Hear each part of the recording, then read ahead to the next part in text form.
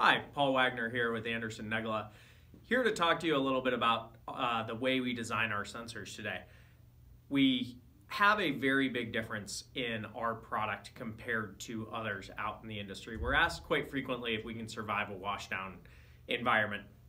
Here next to me I've got an L3 operating under a complete submersion instance.